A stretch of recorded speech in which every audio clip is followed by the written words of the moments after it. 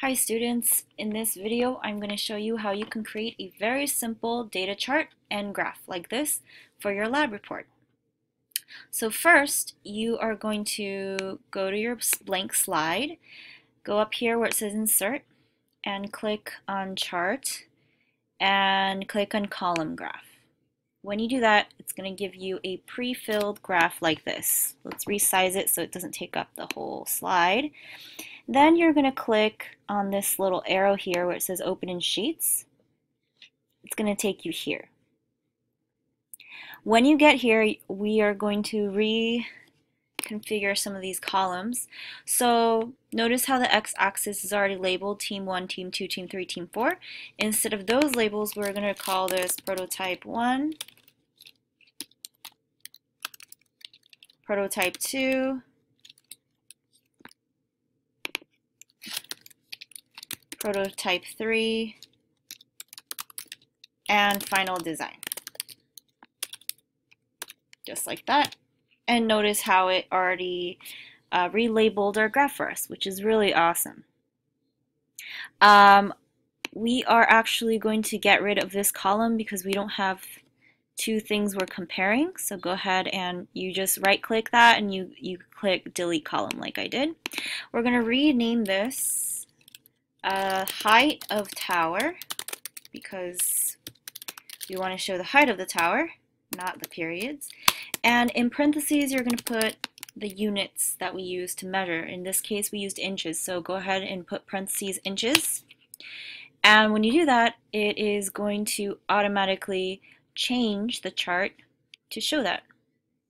And here you're going to insert the data. So for prototype 1, maybe you had 0 inches. And you don't have to put the units, you can just put the numbers and it will automatically change the graph for you, which is really cool. Let's say the second tower was 15 inches and the third tower was, say, 20 inches. And the final tower, let's say you got 25 inches, okay? And so every time you change the height, just hit enter and it will automatically update the chart for you, which is really cool. Okay, and then if you go back to your your slide, notice how it's still the old chart, but if you hit update, it is going to update it to the latest chart, which is really awesome. Okay, now we need to we have a graph, we also need to put a data table. Oh, one more thing that you want to be aware of. Notice how the title of the graph, it says points scored. This graph does not show points scored. We want to show the height of the towers. So let's go back to our sheets here. And we're going to change the title.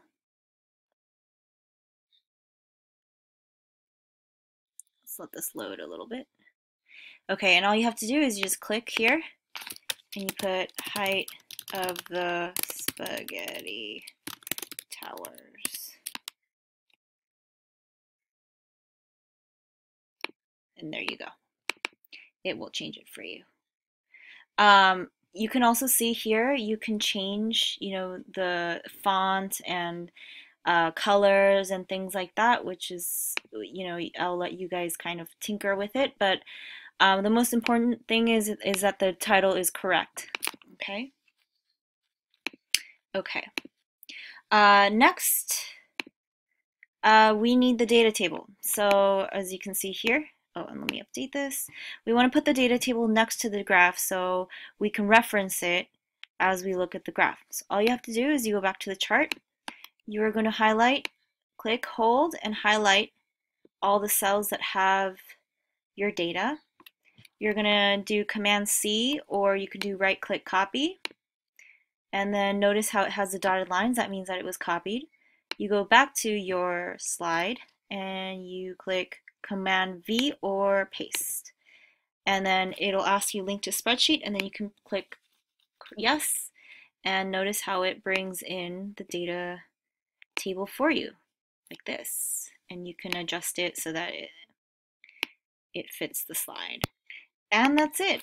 Now you know how to create data table and graph, so now you guys are equipped to successfully complete this part of the lab report. Let me know if you have any questions.